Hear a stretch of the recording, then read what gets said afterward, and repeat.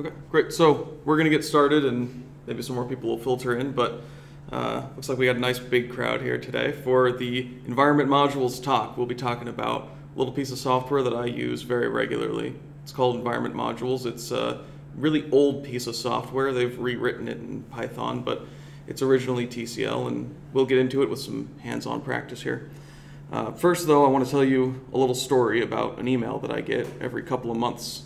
And to set up for this story, I need to tell you a little bit about my work. I work at a small research firm where we've got a whole bunch of scientists running around in lab coats with beakers, and they generate huge amounts of data, terabytes and terabytes of data on a regular basis. They need to take all of this raw data and run it through some crazy software in order to get to the results that they need so they can publish it in their papers.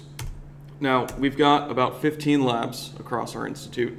Each of those has got some or a lot of researchers, depending on the size of the lab, and they're running their research data through this crazy esoteric software that hasn't been updated in 5 years, and the developer doesn't exist anymore, or nobody's ever heard of, and that's just standard practice. They need to do it to replicate someone else's research or to build off of someone else's research. This isn't software that's been packaged for any distribution known to man, and in many cases there's not even build instructions for it. They're running this on a whole bunch of servers. I manage a couple of clusters, so they're doing this in Slurm. Their jobs are being scheduled, and the software needs to be available on every system in the cluster, or on every system if they're not clustered, just that they might log into to do any of this processing. And most of these servers I've built are running Ubuntu 20.04, just because that's what I standardized on when I took over. Now, the email that I get in question is a little bit hard to see with the projectors we've got, but it says here, hey, can you install the latest version of R on the server? Now, R is a statistical programming language, and I get this email every time a new version of R comes out. One came out 4 days ago now. And this is a really, really beautiful email because I don't know off the top of my head which lab this researcher works for. Hello, welcome in. I don't know off the top of my head which server or servers this researcher might be using. And I can go and I can log into every system and run who. I can run last log and see who's been in this machine, but that's not really going to be too much help if I need to go back and forth with the user to make sure that I'm getting the requirements. Now, normally, without using environment modules, I'd have to set it up on their particular server or in their particular home directory and then reconfigure either their whole server or just that user's account to point to the newer version of R. But with the power of environment modules, I can respond to this one sentence email with one of my own. The latest version of R is now in modules. And that's all. That's all that I have to do for that interaction, with that user.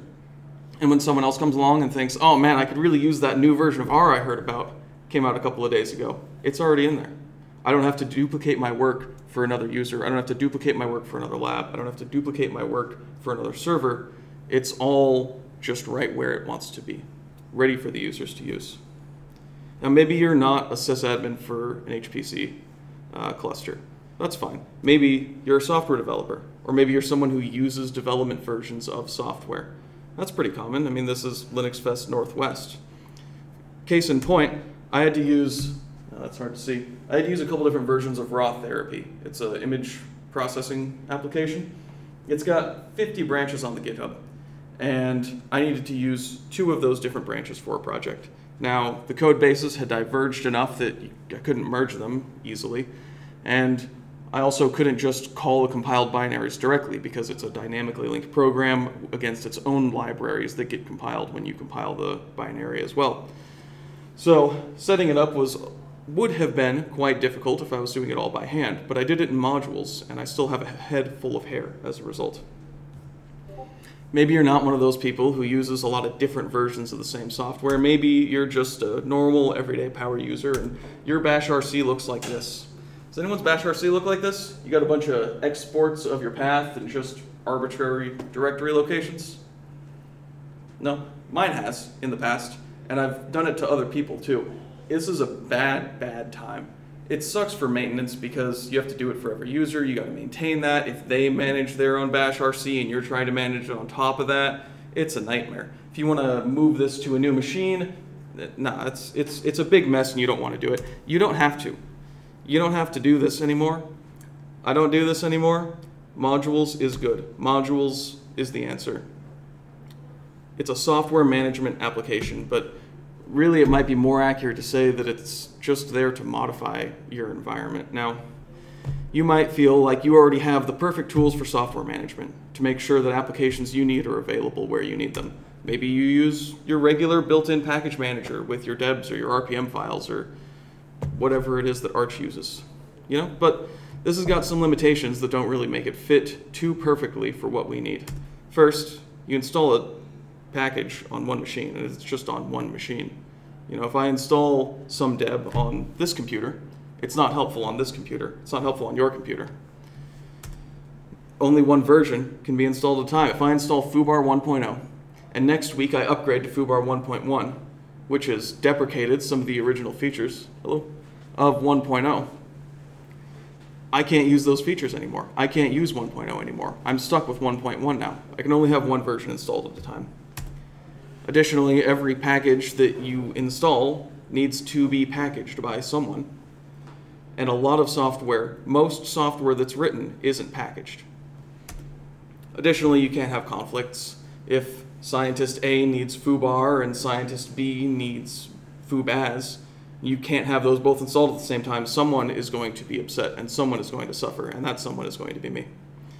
Now, maybe you've got the solutions to some of these problems. You can install things on one machine or 10,000 machines all at once. And it's all the same to you because you use config management. That's good. You should do that. So you don't care that you can only install a package on one machine. And you can use update alternatives to change the version of Java or what have you, PHP, that you're using on a machine. But update alternatives is a system-wide change. It doesn't help you much for per user. And you can, if you futz around with the environment variables enough, you can get it on per user level. But again, you're managing people's bash RC files. That puts us exactly in the problem that we just had. And maybe you don't care that things need packaging because packaging isn't that hard. I mean, there's 1,000 tutorials for it. You can do packaging, I can do packaging, anyone can do packaging, just pick up the keyboard. Easy peasy. I don't have a slide for a line going through no conflicts because I still haven't found a solution to conflicting packages. And maybe you have. Has anyone in here found one? Awesome. So you don't want to use old style packages, but you've got one of those newer solutions that's much shinier than old school packages. Maybe you use Docker. Docker's a great tool. I love Docker. I don't think that Docker is the best tool for the use case we're describing here, where you need to use some specific application that nobody has built a package for because there's not even build instructions. Docker is mostly useful for entire stacks or whole complex environments. Sometimes that's going to be perfect. Sometimes that's going to be exactly what you need. But a lot of the times, it's not. A lot of the times, you're still going to have to do the work of setting that up, of building your own Docker image files and distributing them. Secondly, it's not built for HPC, so at least for me, that's just one more layer of abstraction, one more place where something can and will go wrong in trying to get these different processes to communicate with each other across a cluster. Next up, the user needs to learn it. Now, for you and I, this may seem simple. I mean, it's Docker. There's like a dozen subcommands, and each of those has got 24 flags for it. We can get that memorized in a couple of months of practice, but these people don't want to. These researchers who are running around with their beakers don't want to have to do that. And it's very rude to make them do that. They're not dumb. It's not like they couldn't figure it out if they wanted to. Their brains are full of science. They're big, smart PhD people. But they shouldn't be forced to learn Docker. You shouldn't foist that upon them. That's taking someone else and saying, hey, you do my job. All right, so maybe you've got some other tool. Maybe, additionally, yeah, like I said, you've got to build your Docker image files. So maybe you use Anaconda, right? Anaconda, great, lots of research projects use Anaconda. It's mostly for Python. It is for other languages too, but those languages need to be packaged. If you're trying to use Anaconda for some built from source compiled binary, Anaconda's not going to be helpful to you. Also, the user needs to learn it. That's less of a problem with Anaconda because in general, scientific users will already know Anaconda, whereas they won't already know Docker. but they all know modules because it's basically the standard for HPC. And most importantly, this is a little bit difficult to see here. This is a screenshot of the Anaconda website. See here we have free, starter, pro, business, and enterprise. This insinuation that you may have to pay money in order to use this software is enough to send most cheapskates, like me, running away with their tail between their legs. The real answer to this question of how do we manage the software for people is environment modules. And it's kind of criminal how simple it is. Modules isn't some disruptive, scalable, newfangled enterprise software. It's not some multi-million-dollar project. At the end of the day, when you look at the files on your system, modules is just a TCL script. It's an old scripting language, and it's just a script. All it does is it modifies your environment. It's not a whole new architecture. It's not a whole new thing that you have to learn. You can integrate this in your system today, now, and I'll show you how. It's easy. Setting up modules is 3 steps. This looks a lot like modifying your bash RC file, but it's done automatically. It's done for you by modules. You don't have to do it by hand. You don't have to do that suffering that we talked about earlier. So setting up modules easy. Step number 1, you install a single package. It's named environment-modules on every single distribution that I've checked. Second up, you need somewhere to put the files. You need somewhere to put your software that you're compiling or downloading if it's precompiled binaries. And you need somewhere to put your module files. So just a couple of file paths. Last thing you need to do is you need to edit one plain text file, the modules path file. And that's it. That's all that you need to do to set up modules. This setup is so simple that it may look very familiar to you as the standard example for basic usage on every single config management suite out there. Whether you're using Puppet or Chef or Ansible or Salt, you know how to do this already with your existing config management. You don't have to go and look up, man, how do I manage Docker containers with my config management? That's a whole essay. No, this is things that you already know how to do. This talk was originally going to have some live demos, but I was worried that they wouldn't work live, so they're now pre-recorded. Actually installing the software, like I said, I'm doing this here on Ubuntu 23.10 on my laptop, but it's just a single package, and it doesn't even have any dependencies. So it installs, and that's that. Great, you've installed modules. Cool. Now let's set it up. Let's create the directories for it to live in. All right, easy peasy. Make directory /modules, one for the software itself to live in, and a second, like I said, for the module files to live in. The software is what you're actually going to be accessing, right, in order to access the software, and the module files are what's going to tell modules what environment variables to modify. Now, a couple of points of note here. These, in this example, are just local directories on my laptop because I'm doing this for an example.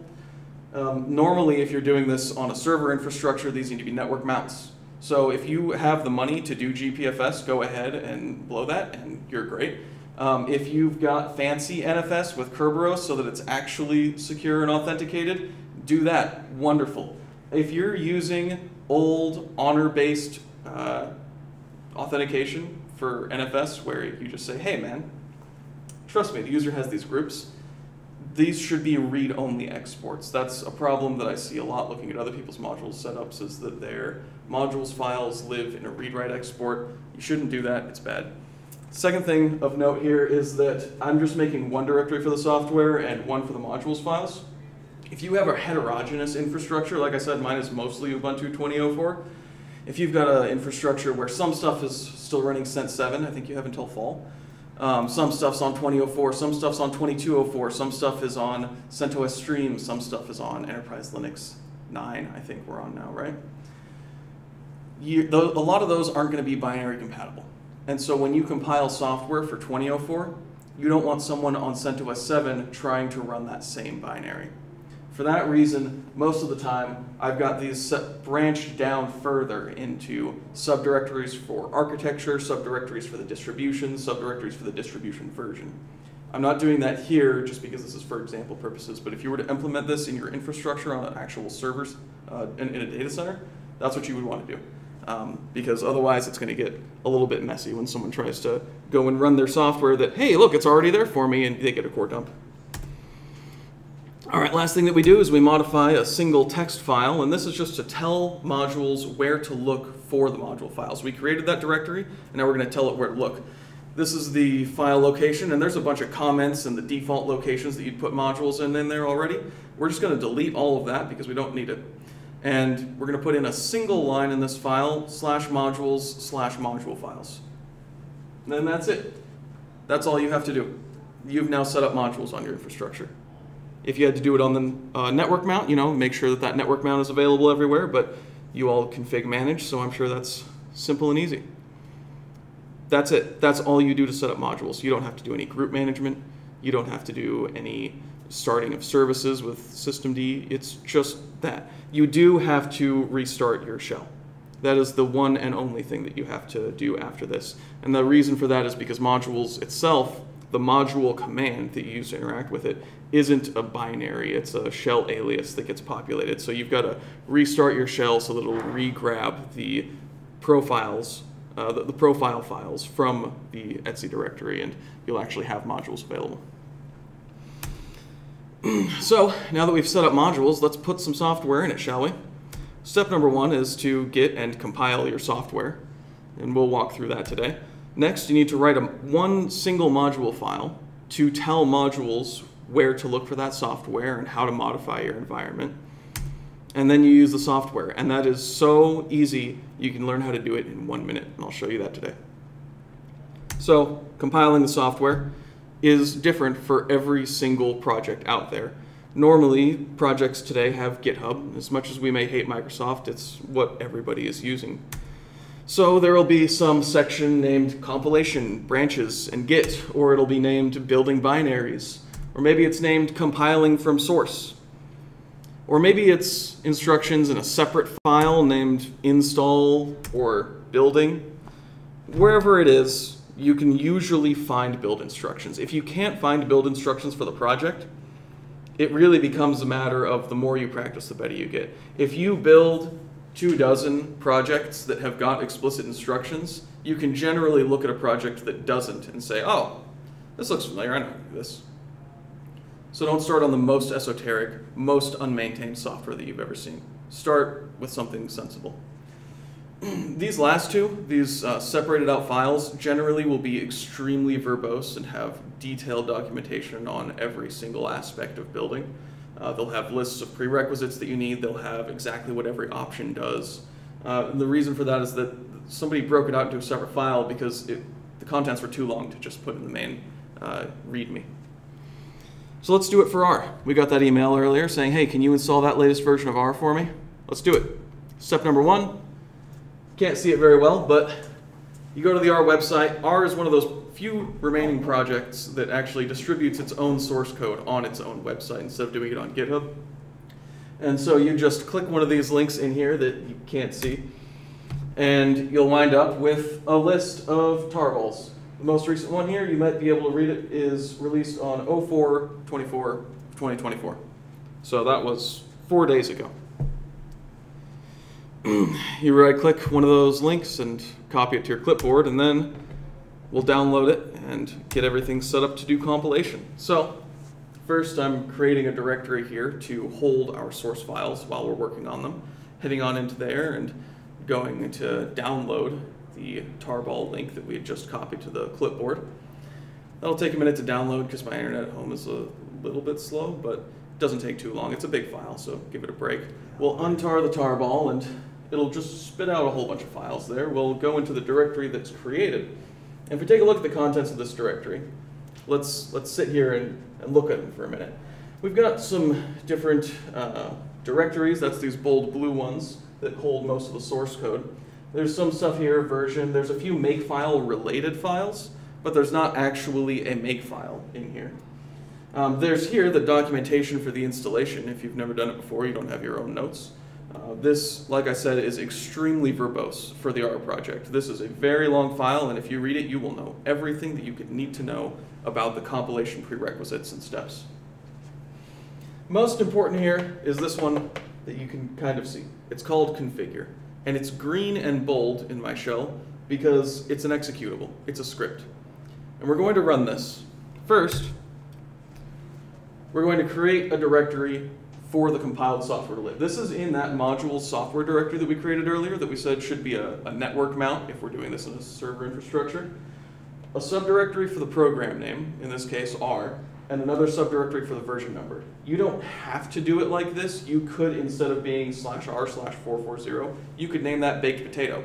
I don't care. I do it like this because I have to manage the system and I want to know what it is in 2 years, and I look at it and I think, what is baked potato?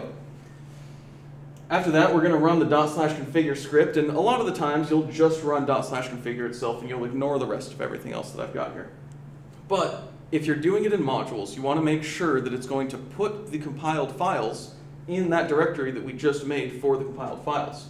And the way we do that, 99% of the time with a configure script, almost always this exact same option name. It's not mandatory. Anyone can write a script to do whatever they want.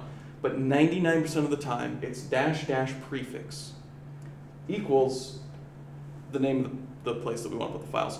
You can't have a space bar in here, by the way. It's like, there are many different types of build systems out there. This is /configure, which is a very normal one.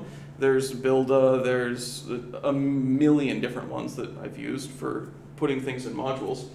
Some of them will allow you to have space-bars, but not all of them. So if you start putting space-bars in these, if you want to have your directory be named Ubuntu space Linux, don't do that. It might work right now, but you will suffer down the line, and I don't want you to do that to yourself. The last option we're using here is -- enable R schlib. That's the shared R library. That's going to allow this compilation to take advantage of the version of R that's already installed on the system to help with the compilation. If we didn't do this, we'd have to manually compile a few other prerequisites, and for the purposes of this demo, I didn't want to do that. So that's why this option is here. You can or you cannot, depending on exactly what you want to get done when you actually do this in real life. So if we run the /configure script, you'll see it scroll by way too fast for any human to read, but mostly what it's doing is checking. The /configure does two things. One, it looks to make sure, generally it's a script, you can do whatever you want in it, but generally it looks to make sure you have everything you need. It checks for your prerequisites, it checks for your libraries, it checks for your build tools. And then the second thing that it does is it creates your makefile. And spitting out so much information, it can be kind of hard to tell sometimes whether it actually completed successfully or not, so I normally like to check the exit code of the previous command. Just echo $? will spit out 0 if there were 0 problems. It's the return value of the previous execution. Now you'll see a warning here, could not build info or HTML versions of the R manuals. That's fine, I don't care about those versions, I use regular man pages. And if we look now at the contents of the directory, between what it was before we ran configure and what it is now after we've run configure, you'll notice that there's a few more files in here. These are files that were created by the configure script. Most important among them is this one right here, the makefile. This file, when you see this, tells you that you are ready to compile.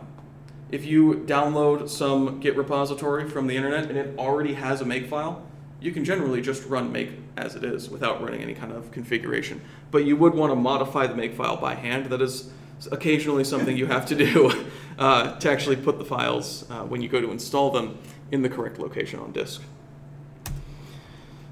So running make, we're going to give it this -j, which means jobs.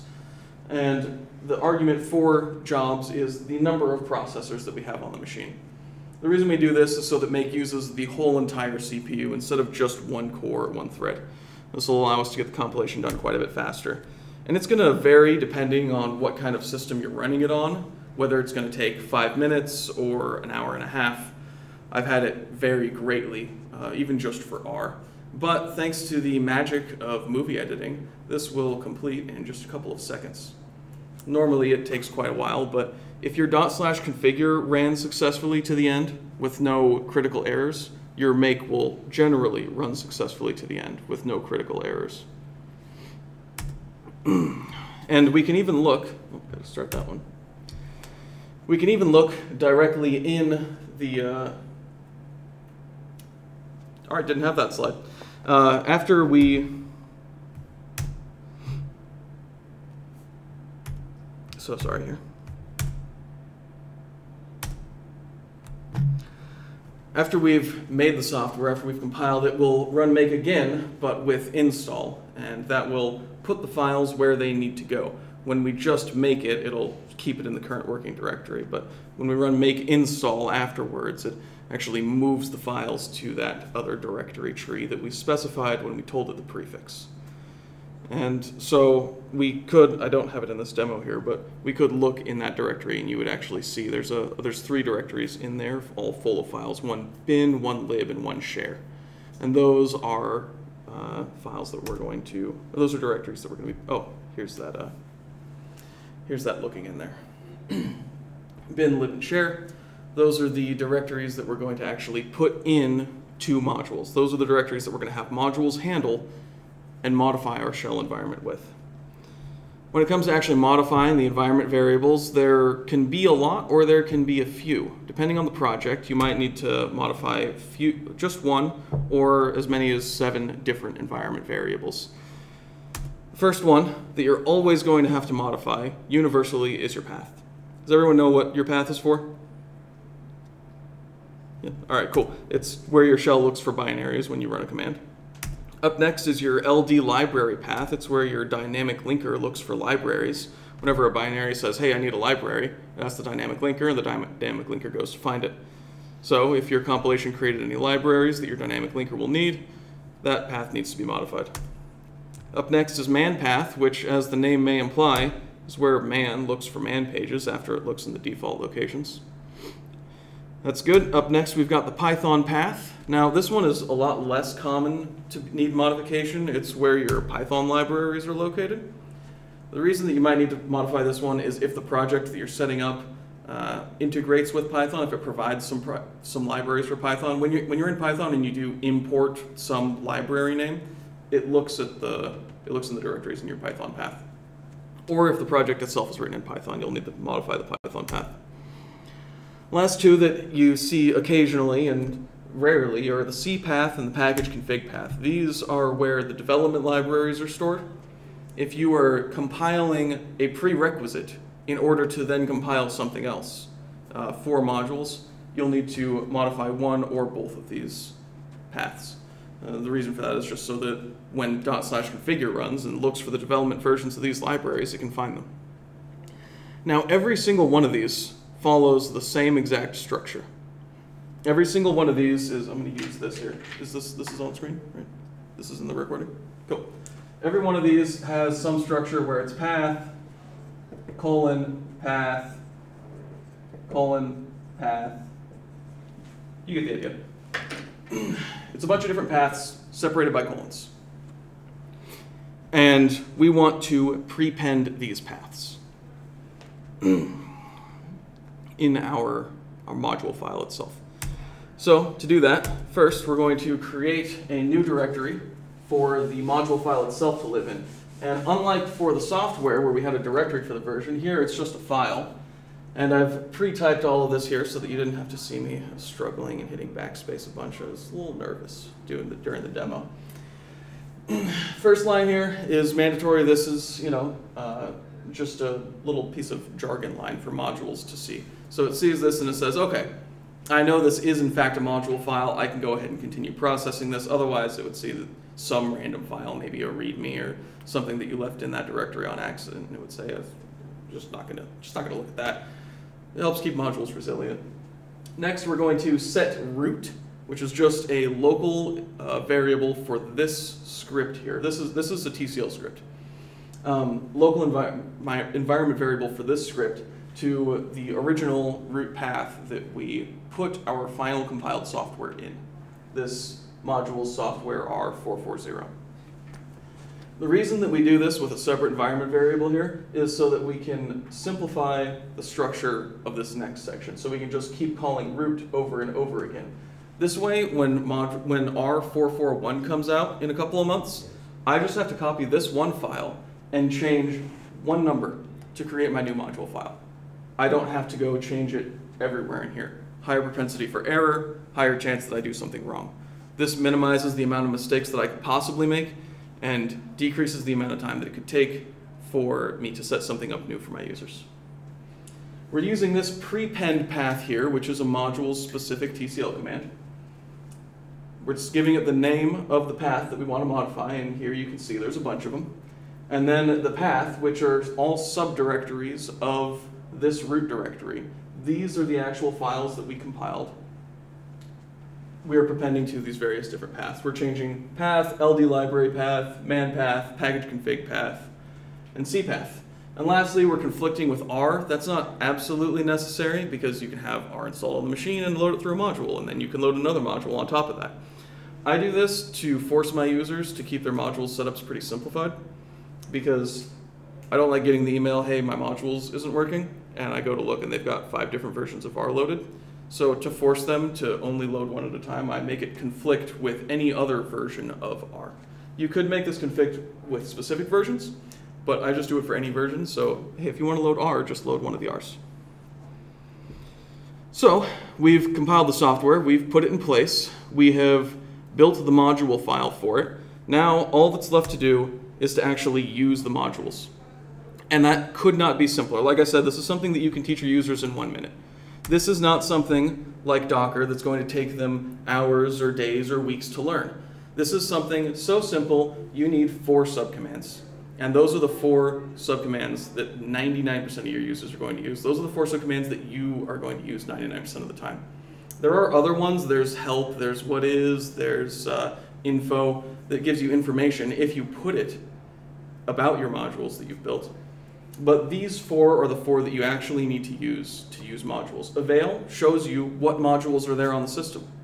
So most of my email traffic gets just nipped in the bud because the scientist logs in and they say, module avail. They say, oh hey, that newer version of ours is already there. I don't need to send them an email. Wonderful. Module load.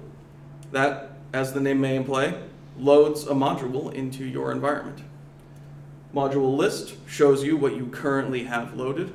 And module unload takes that module right out of your environment. Modules is written well enough that all of those prepend paths that we did, when you go to unload it, it'll just undo that. It'll plop those right out of your environment, and you won't have to go in and manually muck about with anything. You don't have to manually tell it, hey, when you unload, make sure that you actually take these things out. It knows to do that because when it loaded, it prepended the path. So let's look at actually running this software from modules. First, this is Ubuntu 23.10 in the demo. So, well, actually, this is module avail. That shows us our module. These are the defaults. Ubuntu 23.10 default is 4.3.1 for R. That's what's already available. If we then load the module, we get 4.4.0. And that's it. That's all your end user has to do. If you're setting up software for yourself on your own local laptop, that's all you have to do to change between versions of the program. You go from 4.3.1 to 4.4.0 in one command. That is all the usage that's needed. If this module's installation is shared on the network, this is portable across different people in one lab, different labs in one institution, one person on multiple servers. They only need to know, oh yeah, if I want to use this version of R, I just run one single command. That's all I have to do. That's not all. That's the basic usage of modules, but there's a lot more that you can do because, like I said, modules is just a TCL script at the end of the day. Anything that you can script, you can do when a module loads or unloads. Anything that you can imagine. You could set up network mounts, you could create directories, you could change ownership of files, you could open firewall ports when a module loads if that's what you need today. You can do anything that you can imagine in modules whenever somebody loads or unloads. You've all been a very wonderful audience. Thank you very much for coming. I've been your speaker. My name is Romeo. That's a picture. I'm an HPC sysadmin, which I put in air quotes because it's a made-up word that has been replaced with 1,000 other words throughout time, whether you're a sysop or a sysadmin or a systems engineer or an infrastructure developer or SRE or DevOps or whatever tomorrow's buzzword is going to be. We're all the same. We're professional Linux users. I've been doing it for about the last decade, and If you want to reach me over the electronic mail, you can do so. I'm root@puncto.org. You can shoot me an email. And that is my website. If you go there, you will find the slides for this talk and eventually a recording as well. Does anybody have any questions? Just out of curiosity, does R now have much Python in it? So the question was, does R now have much Python in it? No. So there, you don't need to use the Python path environment variable. At least last time I used it, I thought it was all C. Yeah, no, it's not written in Python. It doesn't have built-in Python integration. There is some aftermarket stuff that you can do to modify it to get it to work nicely with Python. Everybody's using Python. Yeah, but by default in this compilation, we didn't set the Python path for the R installation, and you don't need to. I only put that up there as, hey, this is something you might have to do. If there are other projects I've used in the past that create their own Python libraries. Just as like, hey, if you want to interact with this program over Python, that's the kind of time that you would need to set that Python path environment variable. And they are, it still runs on Unixes other than Linux, right? I assume so, yeah. I mean, if you can get it to compile, then you can get it to run. Myself, I only run it on Linux because that's all that my infrastructure is. Usually there's if-devs and what in the C code, if it's properly written, and you need to have some environmental variables that can get triggered by the C code, so it basically runs it does the proper inserts in your C code during the compile process. Okay. So if I understand you... We used to use something called autoconfig quite a bit. That basically would distinguish between your Unixes. And of course, nothing ever went perfectly right, so you were screwing with the code all the time. Yeah, screwing with the code is something that you'll find yourself doing most frequently for less maintained or less big projects than something massive like R, which has millions of users probably. But even, I don't know if you heard of GRASS. GRASS? GRASS, it's a Geographic Information System. No, I've never heard of that. It's a beautiful package, but the code was really written before we had very good standards. I learned a lot of programming from GRASS, GRASS code. But the result is that it was a mess to compile.